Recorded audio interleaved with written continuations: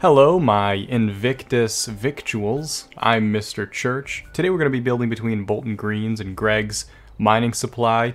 And this nice little spot here. When I say nice, I mean scorch spawn in, robots spawn in, and every time you get the little Distinguished Guests event popping up, you will have to listen to that piece of shit talking on and on for 7 minutes till the event times out, but it's fine. Today we're going to be doing something a little different. Recently, Vladminstrator and Lucy Jane Plays have challenged the Fallout 76 building community to build tiny houses, and the rules are you need to have a 2 foundation base, cooking station, and a bed. Otherwise, outside of that, you can just build away to your heart's content, you know, keeping within those confines. By the way, I will of course be leaving a link for both of their YouTube channels in the description of this video. Go check them out. Check out the original video that they have posted about it. I think there's actually 2 videos each. I know what I'm talking about. I do know what I'm talking about, not today. So what I was gonna do here, by the way, is I'm wasting all of your time showing this pointless merge that I'm doing. This thing is just decoration. It's not going to be usable once we actually like get it into the place. You're not going to be able to use this crafting bench.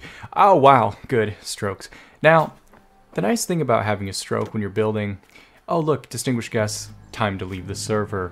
Now you may be wondering, like, why is there 3 foundations? I have 3 there. 1 on the outside so that I can move this foundation around up and down without losing my place, and also like just, you know, for now it'll be gone later. But yeah, what I'm doing is I'm standing on this foundation, and I have it on the hill, and then I'm pulling it towards me, and it kind of pushes that shit down into it, and that way I can sink this down, and then we have like this little steampunky looking barrel of fun on the floor. Now what I'm gonna do is quickly visit this new workshop on the map called what is it called? Bruni Bun? Yeah, it's a public team leader and a workshop. That's not there.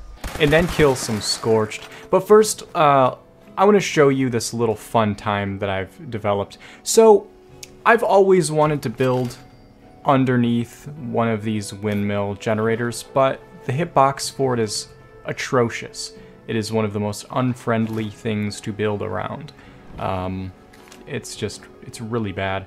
And I've tried burning it and stuff, and like burning other stuff and putting this over it, and it never wants to play. Kill some more Scorched. They're a nuisance to the community. But I realized if I put this on a trap, trigger the trap breaks, and the generator will go bye-bye, it'll disappear. And we can build where it was without any worries of intersection problems. And then we just repair the trap and it comes back. And then, of course, it's floating and the trap is ugly and visible. So how do we solve that problem? Well, first, we're going to kill some more Scorched. Actually kill more Scorched, yeah. And also, what we're going to do is when you trigger it, this goes away. Beautiful, now you can build there. So, well, that's one problem solved. And then we can build anything where it was. See, these are all going to let me place stuff down. Like this bed here. I don't know why I chose that for an example. It's like very small. And then we repair it, everything comes back. So now we have the problem of, well, this is still floating when it's repaired and the trap is ugly. So simply, all you need to do is kill more Scorched. And then we're going to take this once we line it up so that the corners are where we want them. And we're going to do the same thing we did with the chems bench, only this time there's actually a purpose to it. But first kill more Scorched. And then what we're going to do is not grab the generator, but grab the foundation. This one's a little harder to do because you got to kind of pull it underneath you. You don't want to go too far. But as you can see, it's sinking down in. We just want to go a little bit so that the legs aren't floating. This one's still floating a little bit. just go like, ah, God, like that, and then, delicious. And when we get it, that didn't move it at all. That didn't do anything. But when we get it, oh, maybe this, yes. Then that will just look like a nail sticking out of the floor, which is awesome. It's still triggerable, but not as triggering as listening to me talk. So it's not terrible, and like the average person walking through isn't going to quickly grab it and ruin your camp.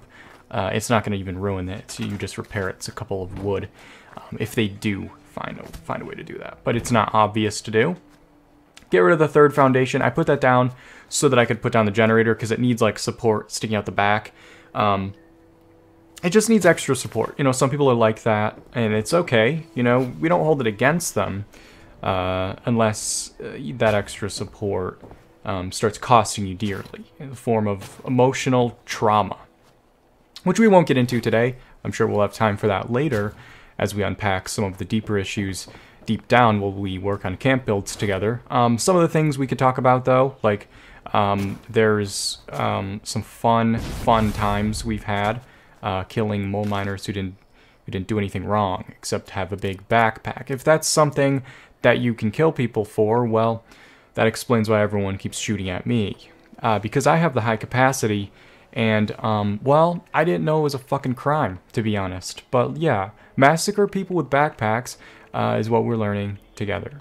Now, I found that you can suddenly build these half walls through the junk walls. I don't know why we can suddenly do that, but I'm not complaining about it, obviously. And I'm just going to use some scrappiness, mix it up a bit. For my little challenge time, I'm going to go for, obviously, something very scrappy that's going to incorporate this this junk structure that's already in the spot. That can kind of help. Now, I put the bicycle crafting bench halfway through the wall, burned it, and then, well, when I say halfway through the wall, there wasn't a wall there at the time.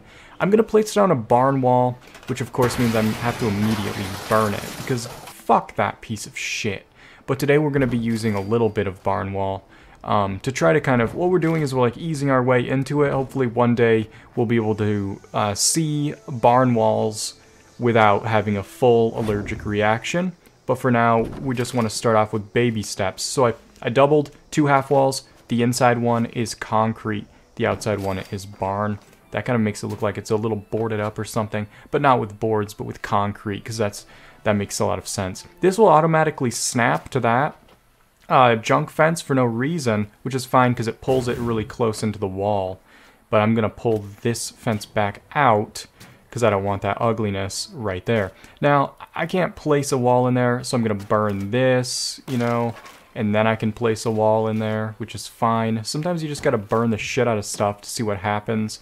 Now for the most unplaceable wall in the game, you just need to jump up and down, twiddle your thumbs, and other things that you might have until something happens. Something might give. It might be, you know, someone might give you your Miranda rights. I don't know. Things can happen. Just make sure you're not in public when you start jiggling and twiddling and whatever else.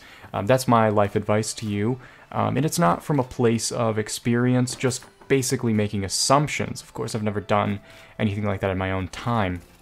Now, I just want to clarify that, like, Lucy Jane Plays, Vladminstrator, they are not affiliated with me, so, like, don't judge them negatively for the stuff you hear in this video. I'm just doing their challenge. But I do, you know, if you guys want to go check them out, please do that. They've got some really cool builds on their channels. I just also, let's show this at night, because there's lights on it, and that's a new thing. And I thought, Jeff, you might appreciate this. Turn your brightness settings down for this one instead of up like I told you to last time. If you guys want to get involved in this challenge as well, it's hashtag FO76 teeny tiny. You can share your builds on Twitter, in Reddit forums, I think.